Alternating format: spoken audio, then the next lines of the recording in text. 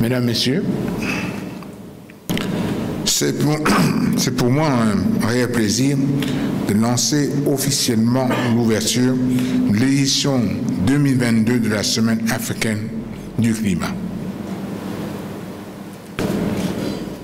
Au cours des 5 prochains jours, Libreville sera la capitale africaine et le hub diplomatique du climat pour la présence de plus de 1000 représentants de gouvernements, d'organisations internationales, du secteur privé, d'ONG, de plus de 60 pays.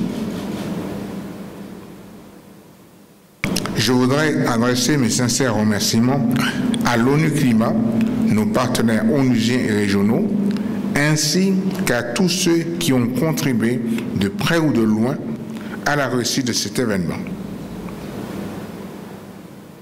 Mesdames, Messieurs,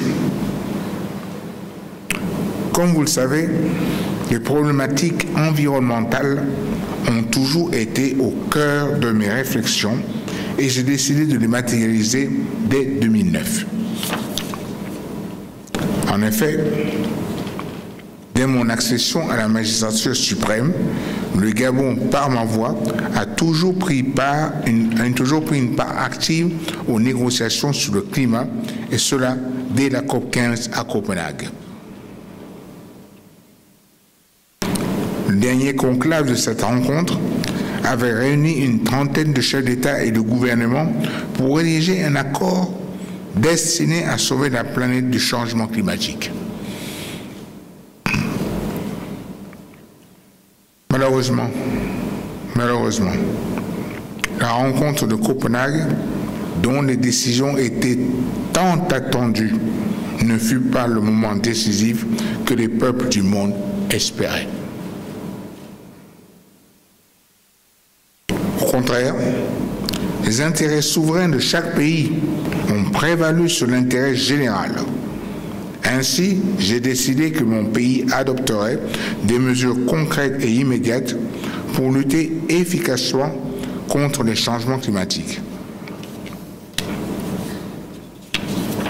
Aujourd'hui, près d'une décennie plus tard, nous pouvons et devons être fiers des résultats obtenus.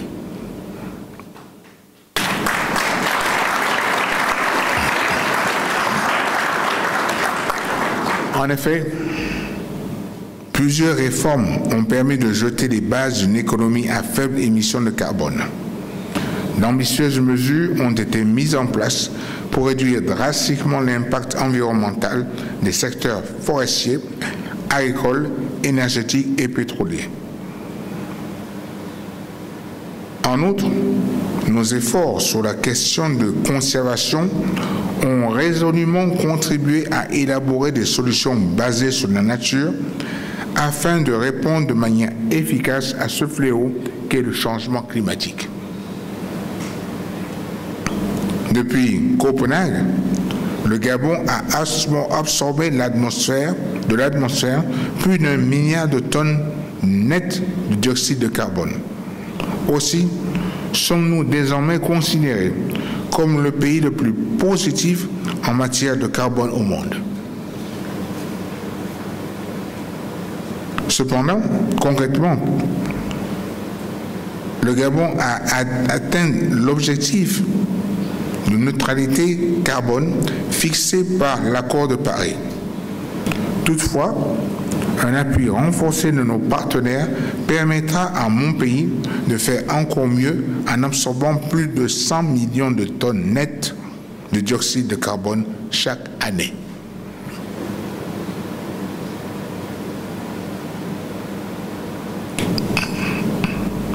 Ladies and gentlemen,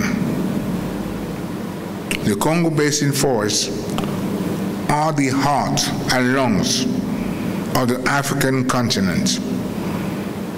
Our forests send rainfall through atmospheric rivers to the Sahel and Ethiopia, feeding the Blue Nile and the Niger rivers and irrigating Egypt. Our continent is blessed with all the necessary assets for sustainable prosperity, abundant natural resources, our lands, an impressive biodiversity, and the world's youngest and largest working population. But to realize this potential, Africa and the rest of the world must address climate change. The IPCC describes Africa as the most vulnerable continent, and the impacts are already here. Droughts are causing extreme famine and displacing millions of people across the continent. Today, 22 million people in the Horn of Africa face starvation because of climate-induced drought and famine. Countries in the south of the continent are regularly hit by deadly cyclones. Rising sea levels threaten megacities such as Dakar, Lagos, Cape Town, and Libreville. Ladies and gentlemen,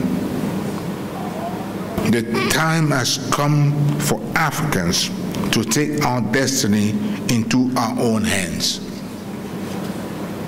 In less than 3 months,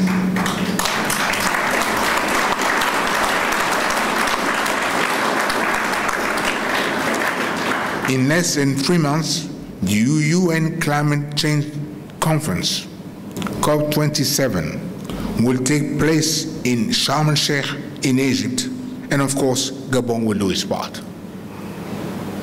COP27 is Africa's COP and will significantly shape our future.